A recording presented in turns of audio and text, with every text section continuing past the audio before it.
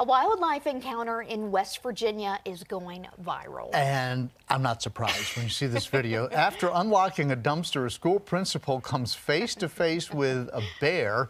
This is outside the building in Summersville yesterday. It seems that both ran away. Look at that. The bear just... the principal goes one way and the bear goes the other. Listen in. That was a big surprise. I was not expecting that. You know, you throw trash in a dumpster and you throw things in it, but you really don't expect things to come out. It's like a Jack in the Box that you never knew it was going to happen. Look at that. Okay. Rachel's always saying, "Oh, bear, I want to hug bear. you." All right, no. So it's believed that the bear must have managed to squeeze past the dumpster latch and was unable to escape.